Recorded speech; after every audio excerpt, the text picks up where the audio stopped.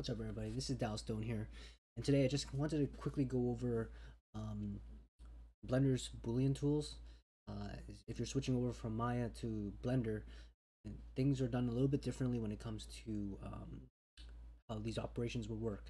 So right now we have this cube, let's say, right, and then you want to kind of make some cuts and stuff like that inside this cube with these spheres and these cylinders.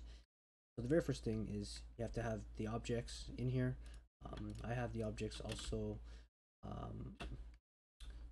named as cutters, so you can kind of have a better idea of which objects are going to be the ones cutting into the main object. So the first thing that's very different about Blender is that it uses things called stacks, stack modifiers. So to add a stack modifier, you got to go into this wrench here, click that, go to add modifier, go to Boolean, and then from here you want to add the object.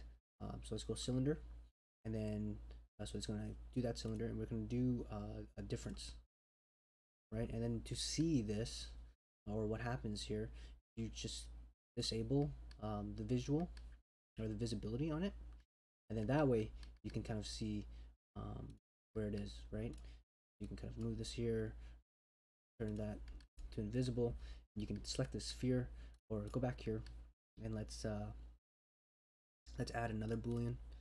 Let's go to Boolean again. So you want to add a second Boolean, and from here you want to use a sphere. And again, let's go difference again, so we can see a drastic change.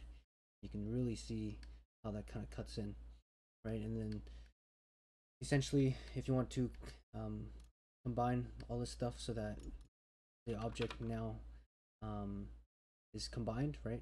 You just hold on, let me just do that again more slowly. You just have to apply it. Once you apply it, it will create the shape for you. Whereas right now, if you go to edit mode with the cube, it hasn't been applied yet. So you can see the result, but you haven't actually applied the result. So once you click apply on both of these, you now have an object with your Booleans cutting through your object. Hopefully that helps out for all those Maya users switching over to Blender.